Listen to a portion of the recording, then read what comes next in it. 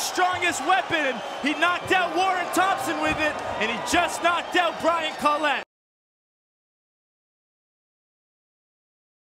Mood. That woke him up. No more good boy for Hameur-Lain. Body shot from Collette. Whoa! Why not? Give it a go. And then Hameur-Lain, a kick of his own. Collette's putting his hands down by his side. Probably not smart. Collette does have a karate and taekwondo background from when he was a teen, and he also spent time in Holland training, working his combinations. Hameur-Lain having fun in there right now. Again, if you win this fight, about 45 minutes from now, you're back in it again. And a right hand from Collette hits Hameur-Lain, and he's taunting Collette as he lands again. Big mistake by Hameur-Lain. We saw that against Simon Marcus and Wilness. Don't get carried away with the showboating. I think Hameur-Lain believes he's on such a different level than Collette, but that's a great equalizer when you're putting your hand in the air, waving around, and you get tagged twice.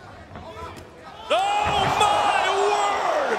What a right hand by Zinedine Hameur-Lain! Hameur-Lain said that his right hand is his strongest weapon, and he knocked out Warren Thompson with it, and he just knocked out Brian Collette. A knockout bomb from the Frenchman. Ooh la la, Joe! That's the second time we've seen him land big, powerful right hands, and he's got so much power behind it.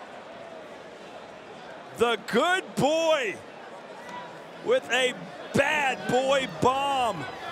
And maybe he had a reason to taunt Collette. But Collette came and landed some good straight punches. But boom! Bang! Leans his head up, puts all his weight behind that right hand. And you could hear the gasps as the replay was shown here on the Big Tron. Zinedine Hameur-Lain advancing to the finals of this light heavyweight contenders tournament with one of the best right hands you will see this year.